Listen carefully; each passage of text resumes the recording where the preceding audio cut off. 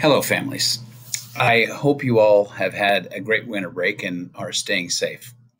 It's important to me that each time I communicate with you that I honor what you've done in supporting your student through this pandemic. Each parent who has navigated the challenges of having an elementary, middle, or high school age student deserves all the respect and admiration we have.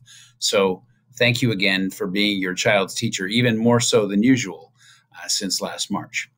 So we have a number of issues to update you about, and so we'll get right to it. We made plans to return to school for grades 4 through 12 in a hybrid model, and we're planning to have all students return to school on Monday, February 1st. But that will only happen if our case rate is within the allowable range based on the Department of Health's guidance. That determination will happen 1 week prior on January 25th. We will notify all families via Skyward email on Monday evening, which grade levels will begin hybrid instruction on February 1st. There are different standards for bringing back grades 4 through 8 than there are for grades 9 through 12. That difference may result in bringing back grades 4 through 8 before we're able to bring back high school students. We are moving forward as if we will be meeting both standards, but our date may change based on the case rate on that day, on January 25th. I'm sorry I'm unable to provide more certainty about the date of return, but we really don't have another method of making an earlier determination.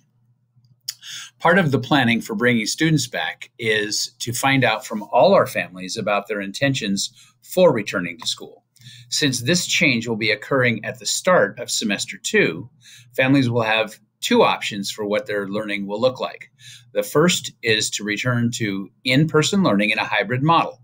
Students will come to school 2 days each week and will work remotely for the other 3 days. That's what's going on currently in grades K through 3. The second option is to register for Eagle Sky Academy for fully online learning until the end of the school year. If you choose this option, you may be able to return to in-person school at a later date if space is available. So each family should choose either to come to school in person or enroll in Eagle Sky Academy. Next, we'll talk about bus transportation. If we're able to bring back more students on February 1st, we will be resuming normal bus routes. These routes will be published on the district website by next Thursday, January 21st. The current schedule on our website is from last school year, so don't look at that one. If you have questions or concerns after seeing the schedule next week, please contact the Transportation Department at 360-482-2323. School meal delivery will also change on February 1st. We are currently using 11 drop-off sites, and that will be reduced to 9 sites due to many students getting their meals at school beginning on that date. The times and locations for delivery will also be published on Thursday, January 21st. So next topic is school sports. Rob Ohashi, our district athletic director, is continuing to work with members of our league to put together schedules that will work for different sports. The first sports season will include typical fall sports. Those are football, volleyball, girls soccer, cross country, and boys golf. The start of the fall sports season is currently scheduled for the same day we're going to bring the kids back, February 1st. Please watch for announcements from Mr. Ohashi for more details in the coming weeks. We currently don't have any information about our ability to offer middle school sports to our students, but be assured we will do all we can to make that happen. I can't emphasize enough the logistical challenges with meeting our health and safety requirements and running our programs. Thank you for your patience and understanding as we work through these issues. We do want to request that parents of middle school students who wish to participate in sports, if we're able to make them happen, to reach out to Mr. Ohashi or the middle school office if you have questions or concerns.